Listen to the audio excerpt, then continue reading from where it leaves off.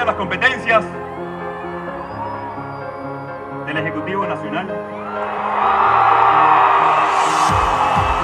como el presidente encargado de Venezuela. In central Mexico, where the death toll from last night's pipeline explosion has risen to more than 60. That's according to an update from state officials just last hour. After weeks of fighting in what has become a virtual stalemate, we got word this morning from the Syrian Democratic Forces. We can confirm they have entered that last ISIS camp, but they caution that fighting is still going on. And certainly as of last night, the battle was raging. We've had some news in the last half an hour or so that at least 80 people are reported to have been injured in several explosions in Sri Lanka.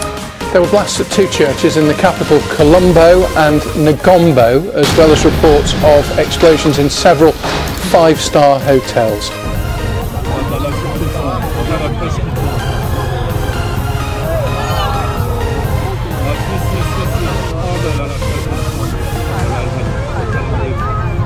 The U.S. Navy says it is assisting after an apparent attack on two tankers in the Middle East. A U.S. defense official tells CBS News Iran is likely behind the attack.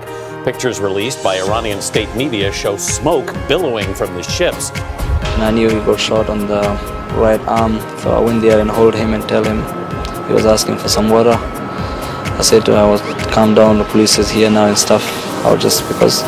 And then the gunman come through the window again and shot him when I was holding him on the head, and he was dead. The collapse of a dam at an iron ore mine in southern Brazil a week ago has left at least 115 people dead and around 250 missing. The cause of what could be Brazil's deadliest mine disaster was likely to have been parts of the sand and dried mud structure dissolving into liquid. The Taliban gunmen drove right into the military compound. Disguised in Afghan army uniforms, they were able to pass through the checkpoint before launching an attack from within. But Afghan forces are fighting not only an emboldened enemy, but also, according to many, corruption and poor leadership. And with fewer NATO troops to support them, they seem increasingly vulnerable. It's the moment millions of Algerians had been demanding.